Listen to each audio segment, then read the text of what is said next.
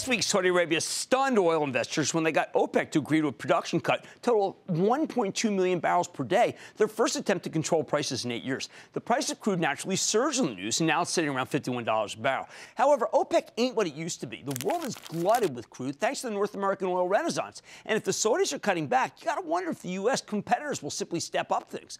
This is an important moment for oil, which is why I want to catch up with Rusty Braziel. He's the president and principal energy markets consultant for RBN Energy and author of the free RBNenergy.com website. That's my go-to source for data, analysis, and commentary about the oil patch. He's also the author of The Domino Effect, How the Shale Revolution is Transforming Energy Markets, Industries, and Economics. But most important, Rusty has an incredible track record. He's one of the few industry analysts to nail the lower for longer thesis on the way down. And he pretty much called the bottom the last time he came on in January, although he said energy prices would be range-bound after the bouncing off the lows. That's exactly what happened.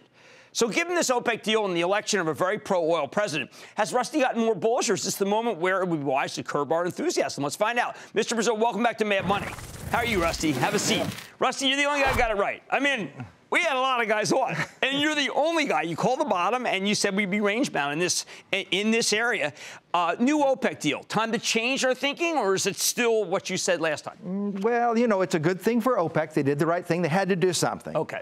But there's holes in this deal, so although, you know, it's a good thing for OPEC, it's mostly about optics, I think. And really? Yeah. It's even though we got Russia involved, that was a big deal. Yeah, Russia's involved, and they're not a member of OPEC, and therefore they're on the honor system.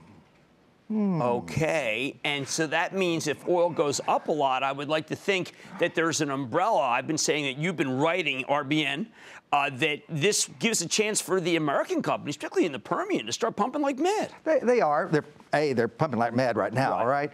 But I think the 1.2, 1.8, depending on how you want to call the numbers, I think that the Saudis probably had a building full of consultants tell them exactly the number that they needed to pick in order to be able to boost their revenue while not unleashing the beast. Okay. In other words, right at the line where maybe crude oil prices get back to 55, 58 bucks or so. Which is what they want. That's their sweet spot. I think that's a sweet spot. And the reason they want that is because they want that extra 10 bucks or so, but they do not want to create the economics that will have the United States increasing production by an additional 100,000 barrels a day every month that happens. And that's what was happening last time. Okay. Now, what if I'm Iraq? What if I'm Iran? What are they doing? Well, they're going to try to optimize the situation as the best they can.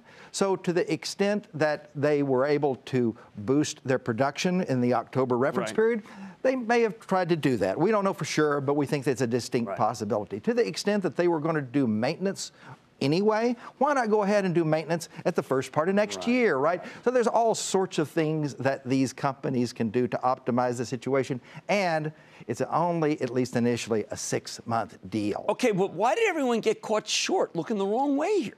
Because it's a head fake, right? They said if they were going to do it, they didn't. They were going to do it, they didn't. They were going to do it, they didn't. Finally, they did it, and just the fear factor, again, it's the optics, just the fear factor was enough to take the short side of the market, and that's where you got the boost. But let's face it, right now, we're back down under 51 bucks.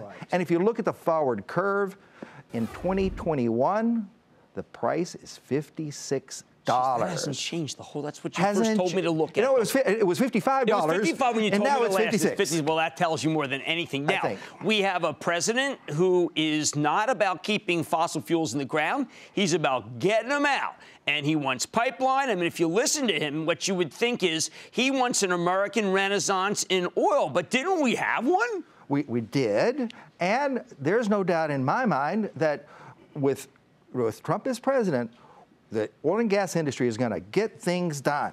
Okay. But that means that they can pump a lot of oil. But yeah, but even under the Obama administration, they got a lot of things done. They got so many things done that they crushed the price of oil and gas. Gee, now we're going to get more things done.